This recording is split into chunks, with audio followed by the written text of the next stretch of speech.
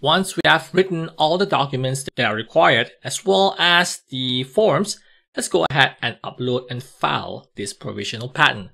Go to uspto.gov, click on Patents or mouse over Patents, and then click on Filing Online. Okay, so we're going to file as an unregistered e-filer, which is here. So let's go ahead and click on this. So you see a page like this. This is where you get to file or register yourself for your provisional patent. So I'm going to go ahead and do that. I'm going to fill in my name, my first name,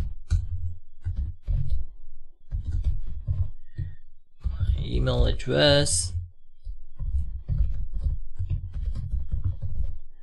Okay, so then we will click on New Application right here. Then we scroll down, and here are a few options. The option that you should take is the utility. Click on the utility option, which is where we are filing the utility patent or utility provisional patent, okay, which is here, provisional. Click on provisional and scroll down. Okay, so what we need to do next is click on continue. So on the next page, you will see something like this. Here you click on the first one, select the first option, then go down and enter your title of your invention here, your first name, last name, etc. Click on the corresponding address here, enter your address, your phone number, and etc. Okay, once you're done, click on continue. Here comes the most important part of your patent submission. At this tab here, we need to attach the documents that you have prepared for your provisional patent submission. So let's scroll down here, and this is where you have to upload all the PDF files that you have prepared. So first, let's look at the categories. So next, we need to select the application part category, and then you will see a bunch of documents which is related to application part here. So the first document that we're gonna upload is the specification part or specification document, which is your patent itself, the main document. So I'm gonna go ahead and select that document, specifications.pdf, or you can name anything. You can name it anything that you want. And does your PDF contain multiple documents? No, right? Now let's go ahead and try and upload and validate this document. Okay, you see that we have some errors here. Like it says that attached PDF file references a non-embedded font, which is the Times New Roman font here, and the rest. So how can you fix this problem? It's very simple. Most probably you are using Microsoft Word to create your PDF documents. So I'm doing the same. So I'm just going to open back my document here. I'm going to File, Export, Create PDF. Okay, remember to do this. Okay, so click on Options. Now you need to ensure that this is checked.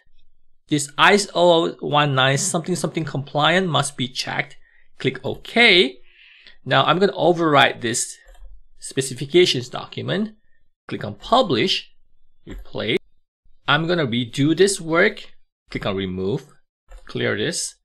So click on Attach Files. Again, I'm going to repeat this. Select Application Part and select Specification. And choose File, Specifications. Click on Upload and Validate. And there you have it. The errors have disappeared. So let's continue to attach more files. Now next will be the drawings. Again, select Application Part and then go to Drawings, online black and white line drawings. Choose File, Drawings, Upload and Validate. Good, no errors. So let's continue with the other PDFs, which is now we have to go to the general transmittal category, and we need to upload the provisional cover sheet, the SB16 document. So SB16 filled by me over here. Upload and validate. You could do all the uploading at once, but I'm just going to show you step by step how I'm doing it for each file. Okay, by now you might notice a warning here that says this is not a USPTO supplied provisional cover sheet SB16 form. Now, although this form, we actually downloaded it from USPTO's website. So you can just ignore this warning because it is just a warning, not an error. USPTO's website is actually very picky about what kind of PDFs that you actually upload. So this is actually okay. So we can just proceed from here. So last but not least, the last PDF document is actually the certification of microentity status. So I'm going to go and do that. I'm going to go to view, first of all, choose File and select a SB15A form that you have filled in. Category will be View All Categories, and go and find this certification of microentity gross income basis. And then click on Upload and Validate.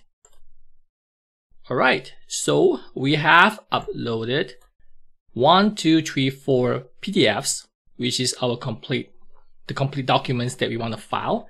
Go ahead and click on Continue. Okay, so here is where you get to calculate the fee that you need to pay.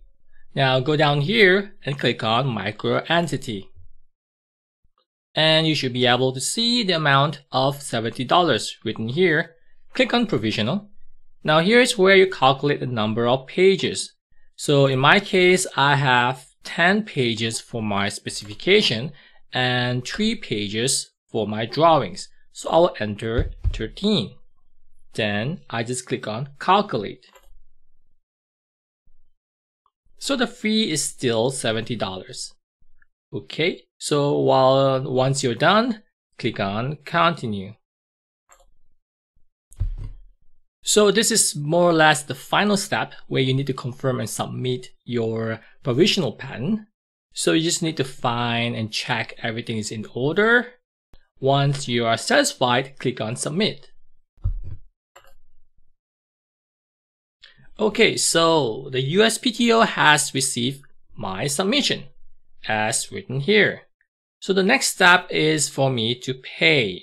So I can pay now by clicking yes, I want to pay now, or no, I can pay later, but additional charges may be incurred.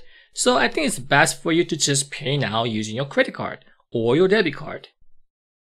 So by the way, this is your application number written here, your confirmation number, as well as your EFS ID written here. So I'm just going to click on yes, I want to pay now. Okay, so this is the application for which I am paying the fees for. Now I just have to select the payment method here, where it says pay with the new USPTO payment system.